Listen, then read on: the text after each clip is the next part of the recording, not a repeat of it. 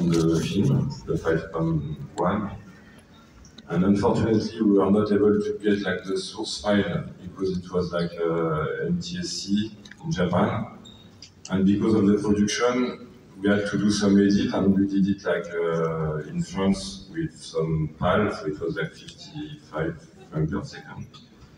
So we had to use like this master instead of like the original element from Japan. Is there a 4K release coming to Japan? Do I have to import it?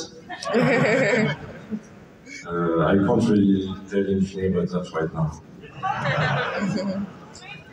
This is a true or false question. Eventually I'll get English. Do you think Christopher Nolan saw Interstellar 555, the story of the secret star system, and said, that's a good title, I'm going to drop everything but the first word, I'm going to add an R, and then that's Interstellar? You said it all. Yes.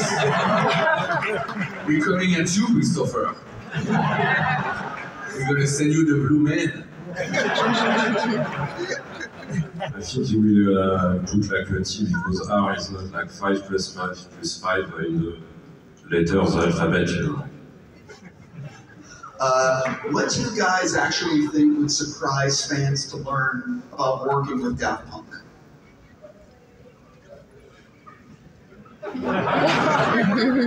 Working with Daft Punk is life-changing. I'm talking for myself. Working so many years, but it's life-changing, and I think they're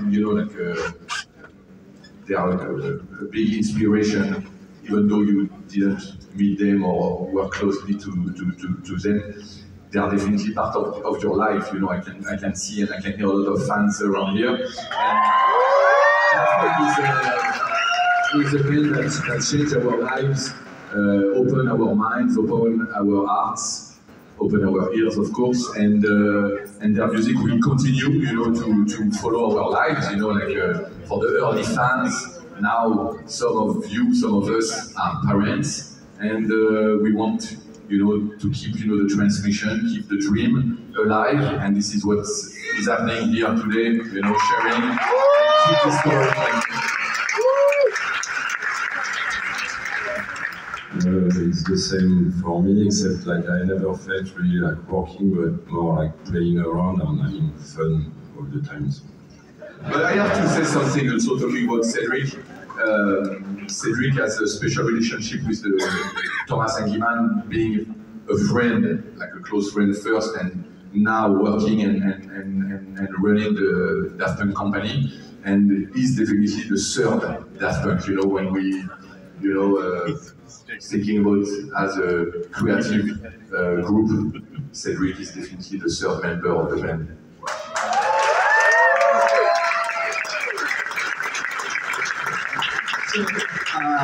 This has nothing to do with Interstella, but I am a fucking huge fan of the Tron Legacy soundtrack.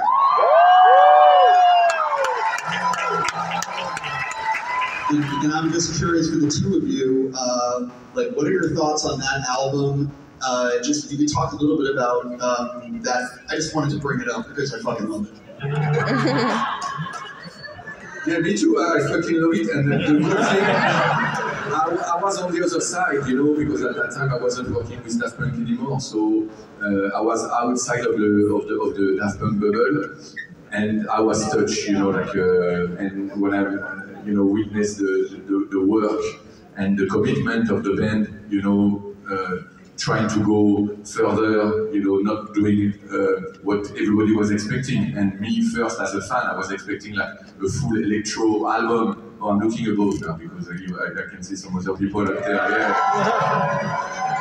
And I was, you know, and writing such, you know, amazing piece of music, recording like a philharmonic orchestra. It was an amazing job, and it fits just perfectly. It was meant to be.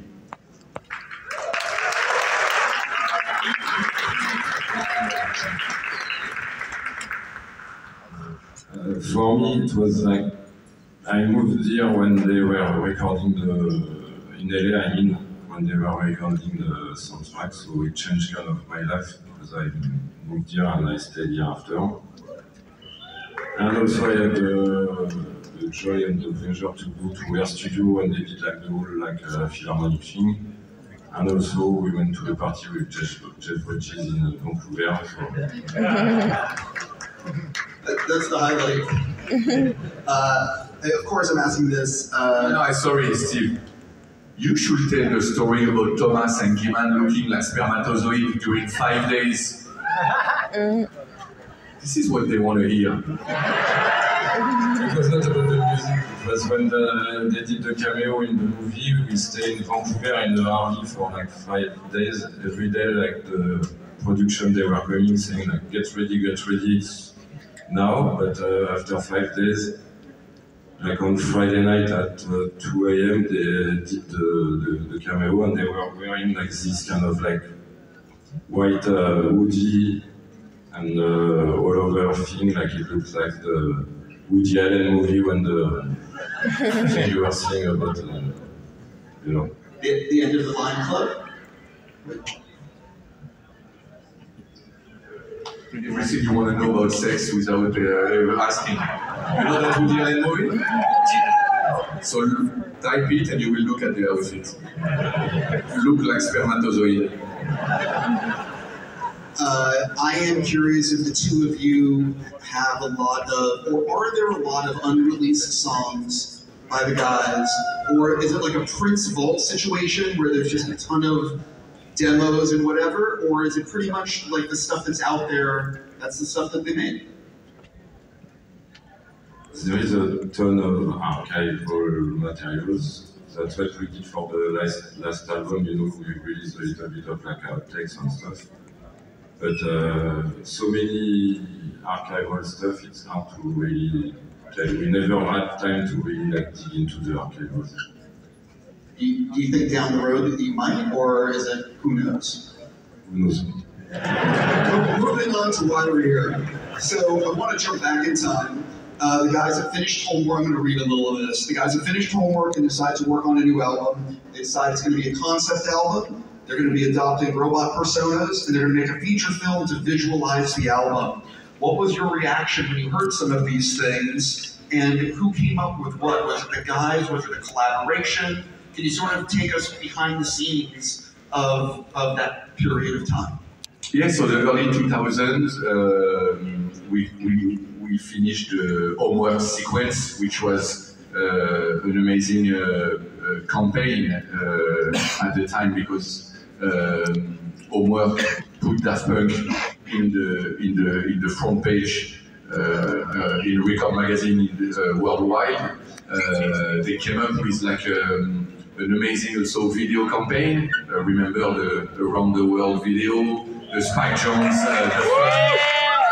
Roman Coppola, Revolution 909, Seljaniak, Berlin. The videos were very ambitious at the time, and it cost a lot of money. It was a lot of investment for, I'm not going to go too deep into the music business thing, but Daft Punk are their own producers, you know, so they invest, all the money they get, they invest it to create more stuff, more videos, more music.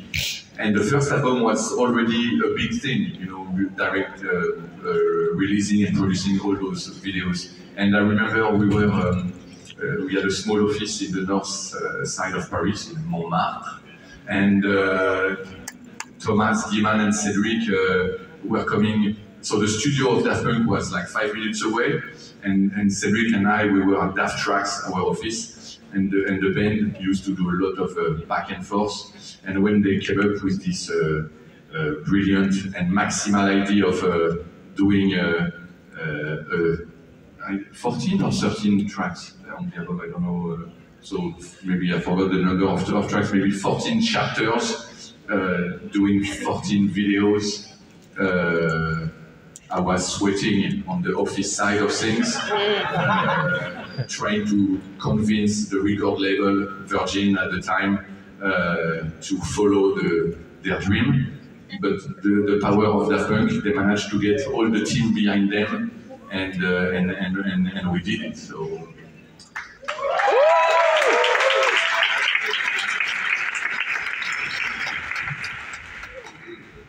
I can't really remember how everything happened, but what I remember it's like first we wanted to do like a live action film. We were working on some direction, and I think the first idea was something like Metropolis or Brazil, with like some people being exploited, working like kind of like the modern times and stuff. But it was not really like going with the music. We were like writing the story as they were working on the music, so it was like kind of a parallel thing. So that's where I think after where we came with the idea of this band, and at the beginning I think it was coming from like the rock bands. They have some attitude. They were wearing like sunglasses and stuff, and we were like, oh, why they are like this? And we imagined the whole thing behind this with like the manager. It's not like really like manager, more like impresario, like the Pinocchio, you know, like I remember like Pinocchio. The master of puppets. And so working on the music and together on the story, we came with this thing. And because also I think the music is so visual, it was easy to put like story on the music, you know. Man, I have so many questions. Do you guys, and I'm going to butcher his name, so I grew up loving space,